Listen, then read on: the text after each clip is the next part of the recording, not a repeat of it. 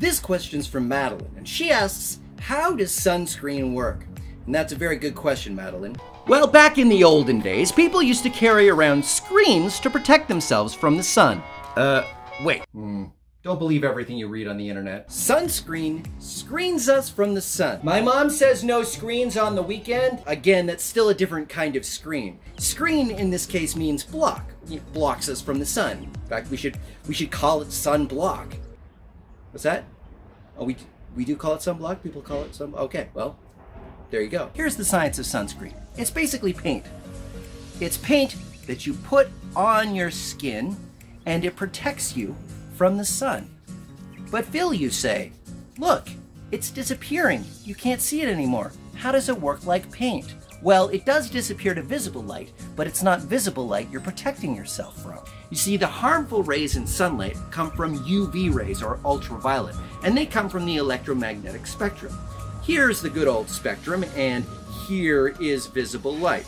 Red, orange, yellow, green, blue, indigo, violet. Now, ultraviolet, ultra meaning beyond in Latin, means beyond violet, or the rays that happen just outside of the color violet that we can see. Now, we can't see ultraviolet light with our eyes, but there are special cameras that can.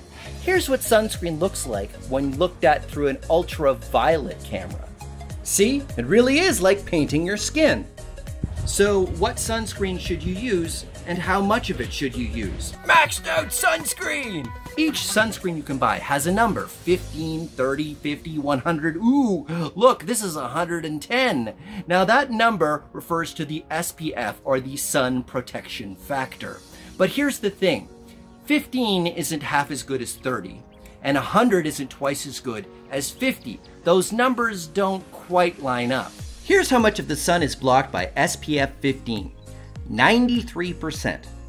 Double that to 30 and you get 97%.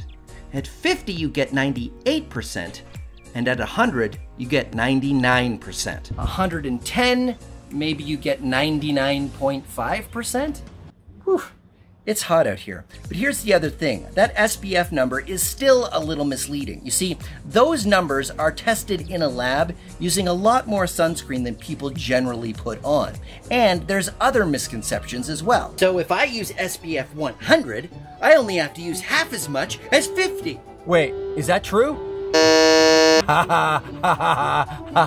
But the 100 was much more expensive and came in a smaller bottle. So you're better off buying a large, cheap bottle of 30 or 50 and putting on a lot of sunscreen than you are buying a very expensive small bottle of a much higher number and not using enough. So how much sunscreen should you actually use? Well, when you look it up online, you get just about every answer under the sun. And what's more, there's barely any information for kids. How much should kids use? The same as adults? That doesn't make sense. Kids are generally smaller than adults. So here's what I came up with. You're supposed to use half a teaspoon for your face and your neck for the average size adult. Now, I'm an adult. Sunscreen face, sunscreen face.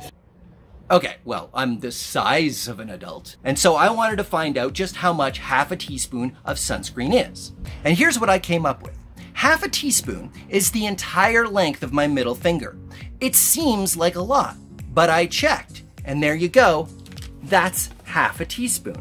So if that's how much an adult should use on their face and neck, I figure finger size works the same for everybody. If kids are smaller, they have smaller fingers, so it should all work out the same. So if you're a kid or if you're an adult, how about using one strip of sunscreen along your middle finger for your face and neck? Put a little dab here, a little dab there, a little dab there. Don't forget your ears, and then do the back of your neck, and then rub it all in. Make sure it's all covered everywhere. There you go. Science! So remember, that's one line for your face and neck, one line for each arm. And if you're doing your legs, you'll need 2 lines for each leg, 2 lines for your back, and 2 lines for your chest. And as you can see, even though it seemed like a lot, it absorbed into my skin just fine, no problem. So now you know how much sunscreen to use. So this really is too much? Yeah, that's a little too much. Okay. So is sunscreen the only way to protect yourself from the sun? Of course not. Nothing protects you from the sun like clothing. 1 million sunscreen! It's really hot. Woo.